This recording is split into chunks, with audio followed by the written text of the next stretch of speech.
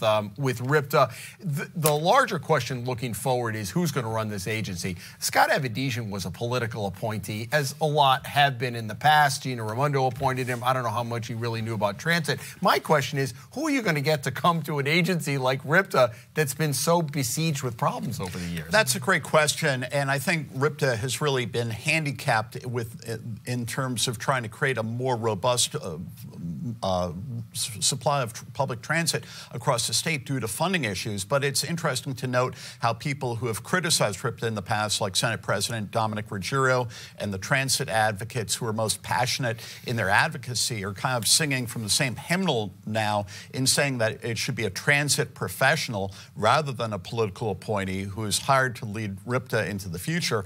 You know, perhaps there can be some coming together in the state in deciding whether, I don't think RIPTA is going to be a huge profit center for the state, but transportation is important. It's always very ironic that in a small state like Rhode Island, it's such a struggle to have good public transit. So maybe there can be a meeting of the minds about the mission and adequate funding for RIPTA, but right now that funding is kind of elusive.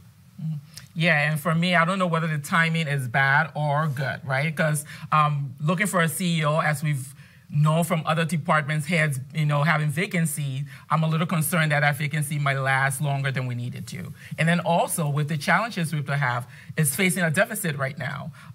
Drivers, you know, we don't have enough wages for drivers, so we have a driver shortage problem, and then we're threatening to cut services. So it's not an attractive job posting for anyone to come in. Any other to make that happen and make that happen quickly, the administration and legislative need to put some investments in RIPTA than they have in the last couple of years. It's kind of a death spiral, though, because I understand they have a shortage of drivers and maybe a deficit, but if you start cutting routes, then what happens, right? Exactly. Billy? Well, it's, yeah, $8 million deficit, and I mean, the timing couldn't be worse, I think, for the governor itself. I mean, this goes back to what we were talking about with Alviti and transparency on the DOT.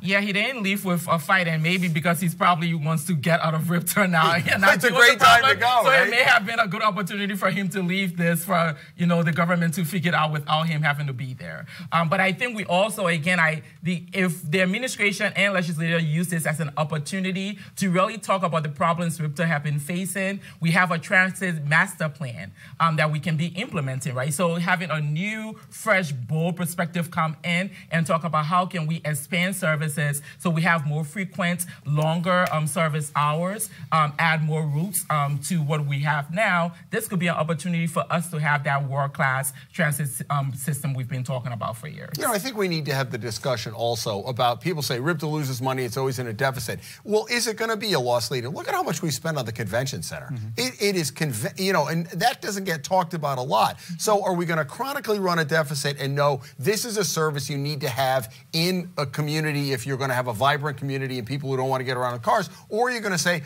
no, it's not going to work in Rhode Island, you pull the plug? I don't think you're going to do it all together, but isn't that the philosophical discussion we need to have? I believe 100%. I mean, as you know, there's no such thing as a free transit system, but if you know, it should be free for riders, for everyone. I think, you know, we spend so much money on stupid things in the state, and you know, a transit system would solve a lot of problems in the outside the community. You know, look at how much money we wasted on the ferry system temporarily up into from Bristol to Providence, and you know, the counts right now show that the buses traveling from the East Bay over the bridge have chronically low ridership, and that not a lot of people are taking advantage of them. So if we're going to have the system and we're going to invest in it, we should make it so it's more robust. We should probably combine it with some of this medical transport. We're spending a lot of money on that. That was really the point of contention prior to the pandemic. Combine those pools of resources together and focus on a unified transportation system, I think would be, you know, a better use of our funds.